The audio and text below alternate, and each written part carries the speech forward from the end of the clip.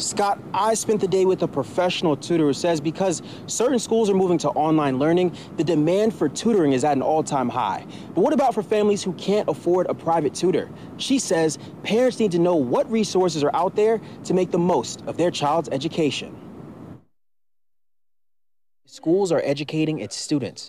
Terry Lynn Brewster was a teacher for 12 years and has been a professional tutor for the last 32.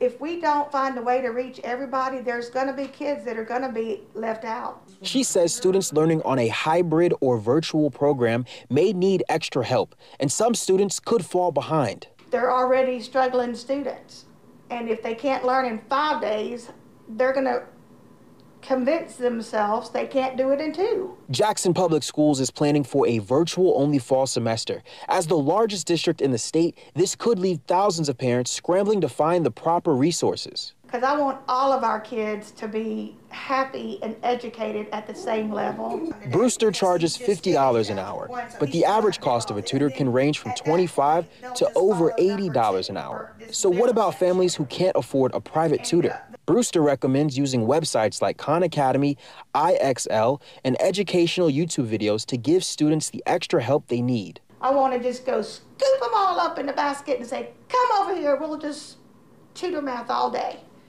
But we can't, I don't know what to do with that. That's just sad. And it breaks her heart knowing there's students without internet access and the proper resources to learn from home. Those saying it takes a village, that's going to be truer now than ever.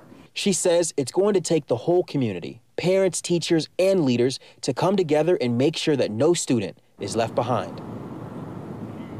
And Hines, Rankin, and Madison County will all have options of some form of distance learning depending on grade or personal preference. And whether your child is in class 5 days a week, half the week, or staying home altogether, Brewster says parents need to know what options are out there for their child. Live in Jackson, Cecil Hannibal, 16 WAPT News.